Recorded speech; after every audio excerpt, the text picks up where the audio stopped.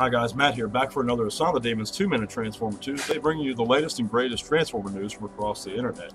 Our top story tonight is actor Shia LaBeouf may be returning to the Transformers series, thanks to MovieWeb.com and a report released today on the 29th. A report was actually released on the 27th. They announced a viral video would be unveiled on the 31st, containing a special tease about the new upcoming movie. Among the many rumors, one that Shia LaBeouf may reprise his classic role as Sam Witwicky in the series. Moving on, thanks to Cybertron.com and our friends there, they released their latest top 5 video on the 28th, entitled "The Top 5 Transformers Most Likely Experience Breakage and Make You Cry." Among the Transformers featured are MP09, Hot Rodimus, and the Reveal the Shield Wreck Guard. So you guys go on over there and check that out if you have the free time.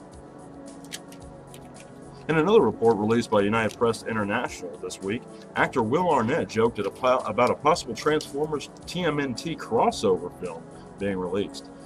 The actor went on to say that he thinks that fans would be divided if something like that ever occurred, and that fanboy upon fanboy upheaval would ensue. Personally, I think that would be kind of silly of a project, and of course this actor was joking in particular, but one never knows, and such a thing may be interesting to watch given the least, but it would be, the actor actually said that it would be financially amazing to see, and I'm sure it would.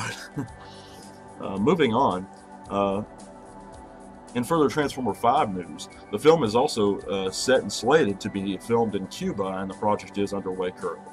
Thank you guys so much for watching your son's 2-Minute Transformer Tuesday, bringing you the latest and greatest internet Transformer news from around the internet. Check out those awesome channels below, and stay tuned, guys.